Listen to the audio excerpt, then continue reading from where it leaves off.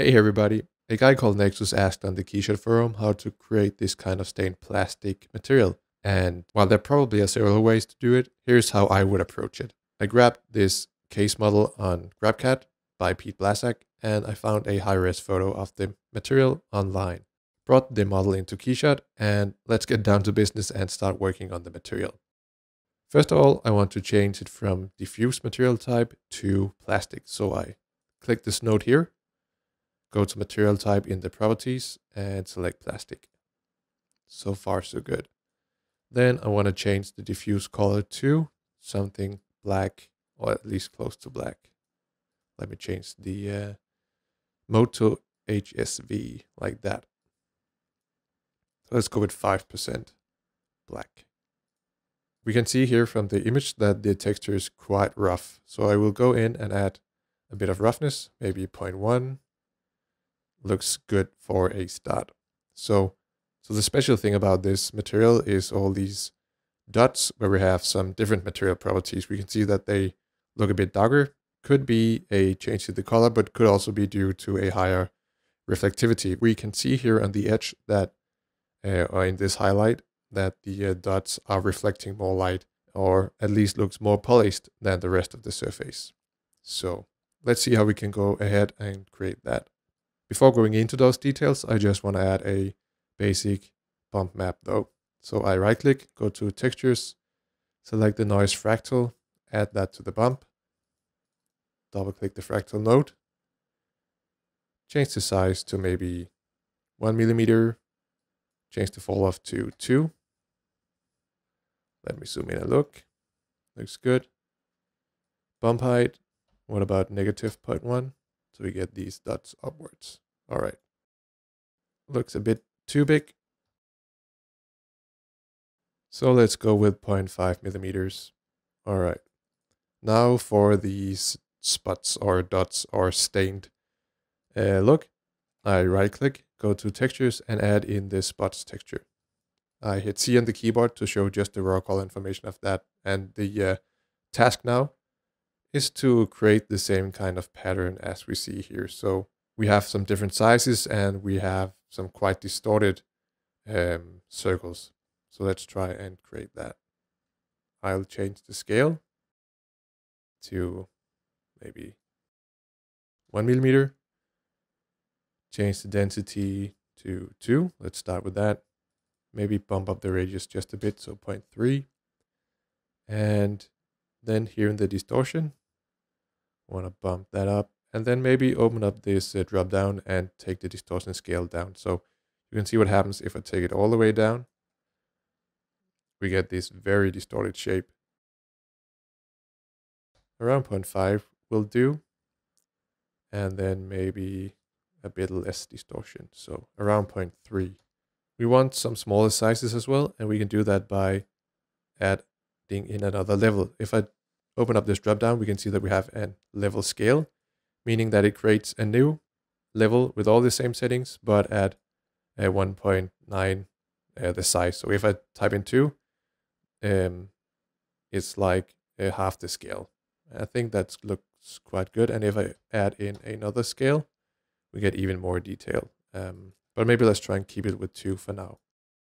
All right, I think this is a good starting point. So I hit C on the keyboard to exit that preview. And the first thing I want to do is to add it in as a bump map. So I right click this connection, go to utilities and select bump add. And this allows me to add in more than one bump map for this material. And I add it to bump number 2. And we see right away how this looks. So I want to go in and adjust the bump settings. Let me see the bump height here. What happens if we take it up?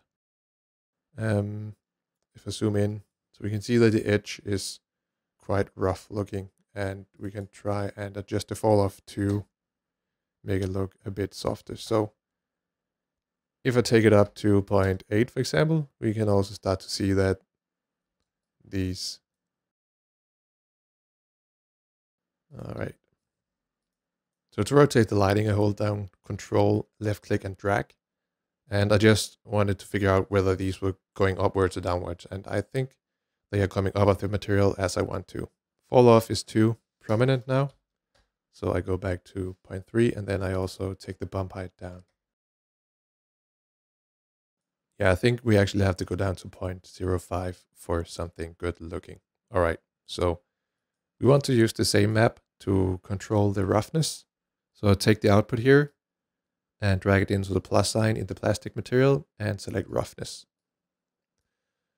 So now we actually get the effect that we after, but way too prominent. We get these spots to be super polished and we get the rest to be super rough. To adjust that, I right click the connection, go to utilities and select color to number. All right, so we don't want to adjust anything of the contrast here. So I can use these output from and output to define my value. So right now we have 0 roughness for the polished parts and a roughness of 1 for the rest. So here I can go back to my original value of 0.1 and get that. And for the polished parts, maybe add in just a tiny hint of roughness. And maybe go with 0.15 here for a bit more rough look. So if I rotate the lighting, so we get this highlight to stop in the middle here, we can really see how these effects come through. If we go back to the material here, we can see that we have way more of them. We have too much space between them here. So I have to take the scale down and adjust further.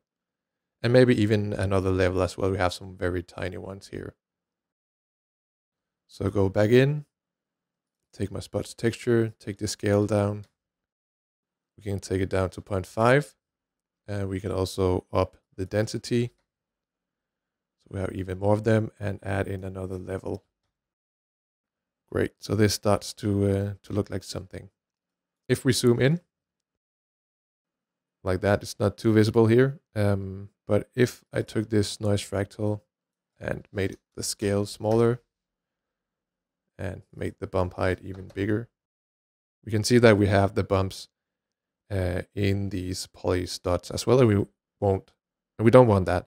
To get rid of that, I can use the same texture again and drag it in as the weight for this bump number 1. So if I do that, take a new connection, add to the plus sign here in the bump add node, and select weight number 1.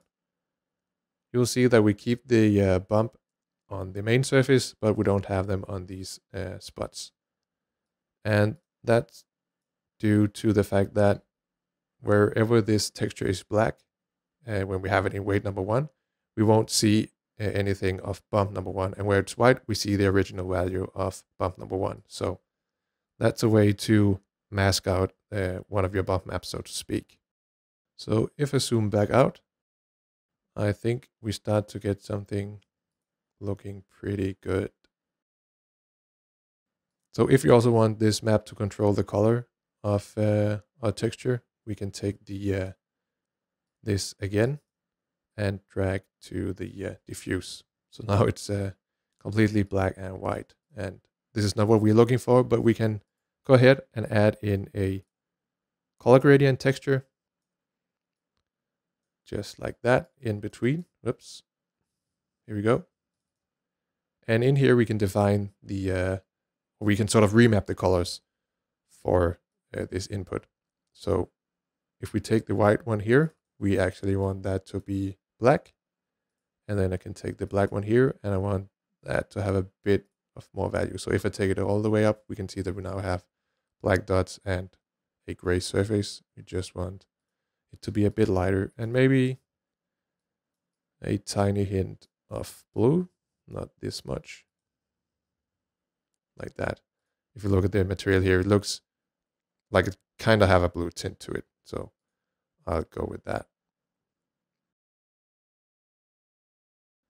And from here, it's just to further adjust everything to make it look exactly like you want to, or exactly like your specific reference. At least I hope this shows how to get started with this kind of material and how to tweak it. Give a thumbs up if you like this and join the pack by subscribing to see more content like this in the future. Until next time, take care.